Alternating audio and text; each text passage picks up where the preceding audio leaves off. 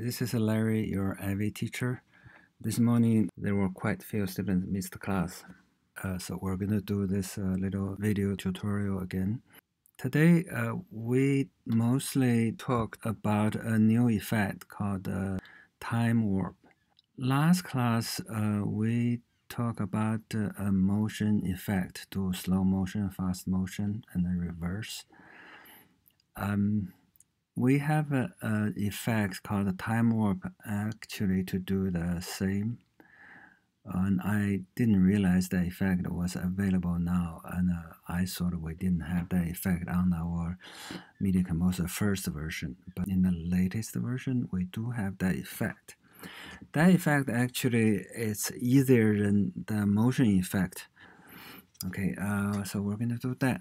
And I purposely start from scratch. I didn't import a video because I noticed from the homework you guys submitted, and quite a student have the aspect ratio distortion problem.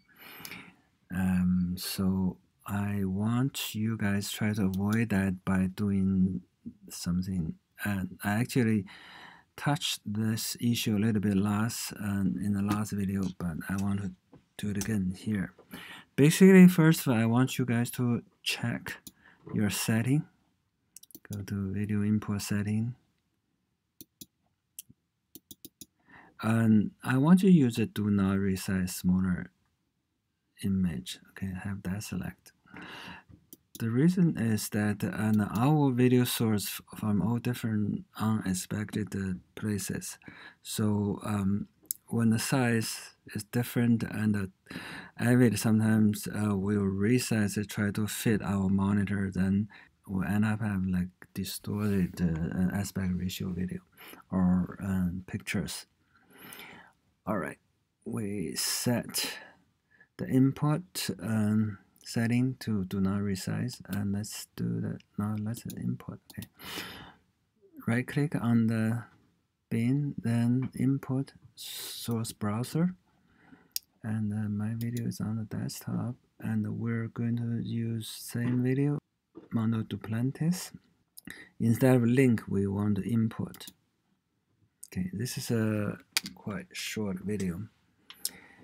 It should be very quick.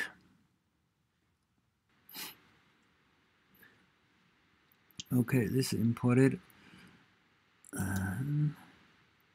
If I loaded the video, you notice it's smaller because I do not resize. Then let's use frame flex to fit our monitor.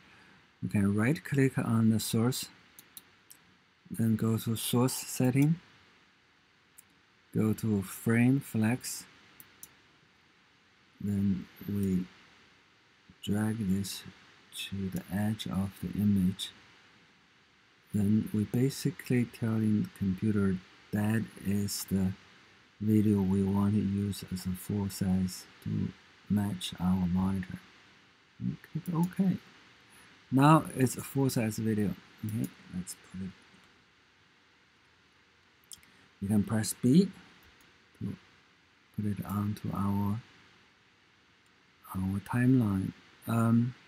At this point, I like to mix down this video because right now we have this. Look, this S. That means we have the frame flex effect on that.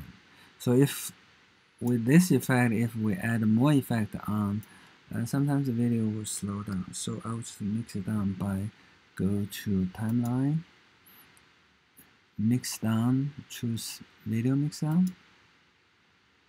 Okay, and this is the bin I use. I want to go to target drive, data drive. Everything looks fine. And just click OK.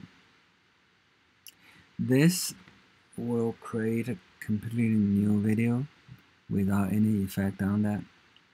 So we can do whatever like a regular video. We don't have to worry about multiple effects on the video and the slow down. Now this is a mix down, and this is here, and now we're going to put on timeline. Make sure we have to deselect audio track so it won't be replaced. Press B. Now we have this completely new video on. Okay, let's talk about time warp effect. slow motion, drag it down, it becomes slow motion. Or you can do fast motion. You'll do very fast. Okay, and if you do, you can choose from real speed 100, go to slow motion, then go back to real speed. Let's do the one we did last time with the motion effect. So you can select from here. We want to go to slow motion. We simply add a keyframe here. That's where we start. Let's use JKL button. Just go a little bit. No, people don't. We just go a little bit to the right. Then we add a 1 keyframe. Okay, that's where we start. Then here's where we end. Let's end here. We add a 1 keyframe. Then we go to a couple of seconds later. We add another frame. Okay, basically from here from this point we want it is go down. The reason we use two keyframes, if we use the first only one, then we'll have that effect. We don't want that. We want okay, and we want it go to real speed to this point. Then we go to slow mo. And then we want to go here.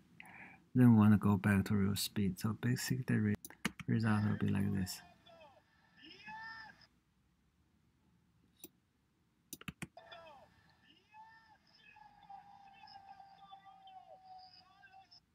So basically this effect will be like that. Or if you want to do fast speed, you can do this, go up, go fast speed.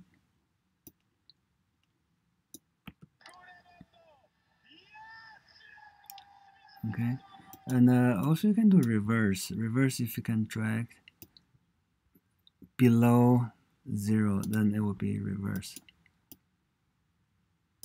Okay.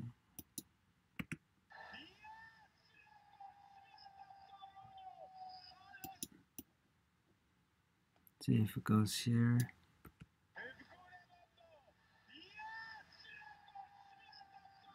Okay, so basically start from here, you start jump, then go to reverse, go back, then go up again. Okay, and you can also move the keyframe back, hold option, so it will move the keyframe, and then we can do that. It will be bigger, probably a bit more obvious. Okay, let's play. See, go back. Okay.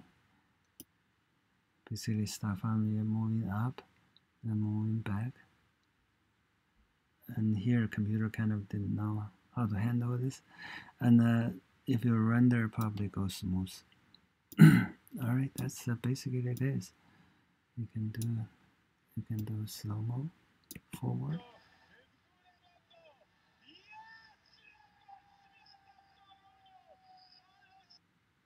Okay, that's it. That's the effect to do slow motion, fast motion, and reverse.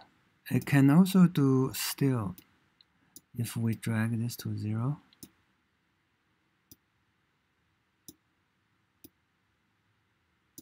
let's see, it will do.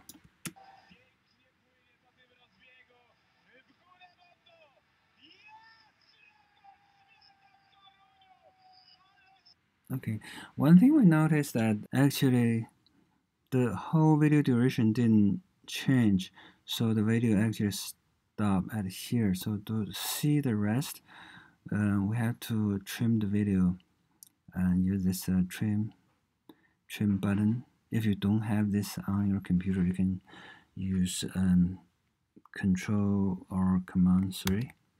Then you will see this command palette show up. It's a trim is in this here. Okay. Then you can drag this onto your window. Okay, and let's trim that. And you can use this here, go 10 frames, you can keep going, and you will see the video actually got extended, and you'll be see the end. All right. Notice what we actually did the slow-mo, we did the effect only on video, and the audio actually didn't change. Okay. So that's all about Timewarp. Okay, I'm going to post this video on WeChat so you guys can download. I want you guys to practice on Timewarp, and you can do slow-mo and fast mode, and then reverse. I want you to be able to do an O3. All right, you can do O3 on one video. That would be great. If you want to do it on a separate video, that's fine too. All right, that's it. Thank you. Bye bye.